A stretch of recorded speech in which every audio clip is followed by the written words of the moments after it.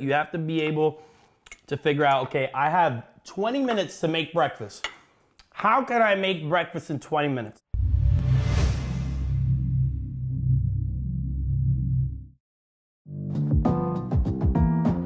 What's up, guys? This is IFBB Pro Santi Aragon, and I'm here with Muscle and Strength. And what I'm gonna show you is my typical off-season breakfast. You don't have an excuse to not be able to come up with a healthy breakfast that's fast and convenient and that gets your day going. In the off-season, I try to incorporate a lot of things that I don't usually eat, just not only to get the calories a little bit higher, you gotta enjoy yourself with some of the food that you're gonna be eating.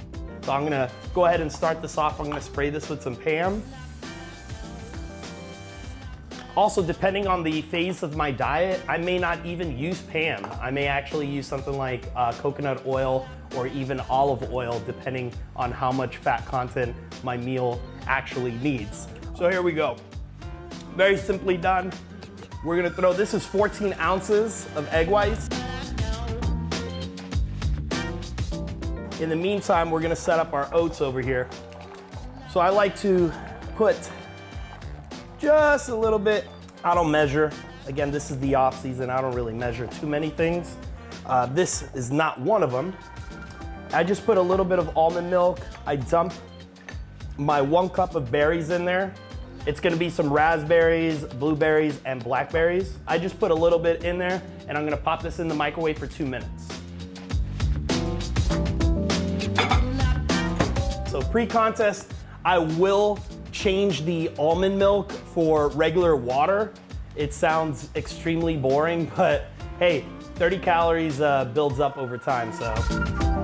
At this point right now, I'm just gonna, again, I'm not gonna measure anything. I'm just gonna eyeball a little bit of the fat-free cheese in there.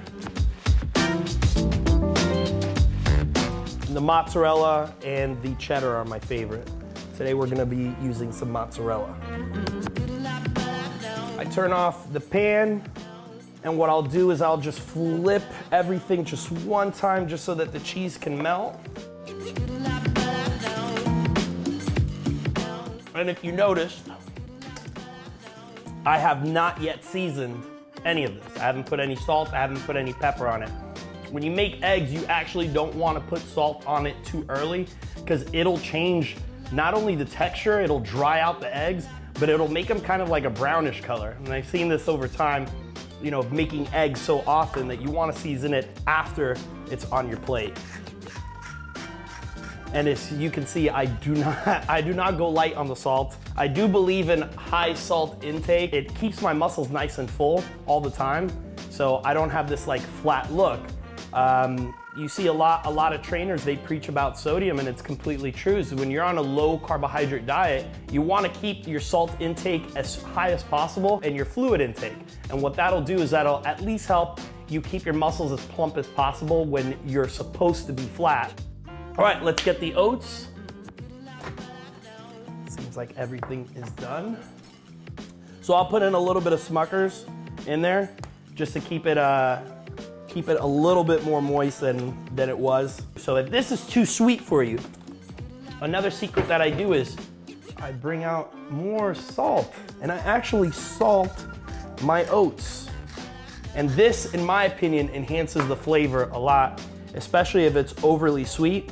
You could tone down the sweetness with a little bit of salt. I work a lot, all right?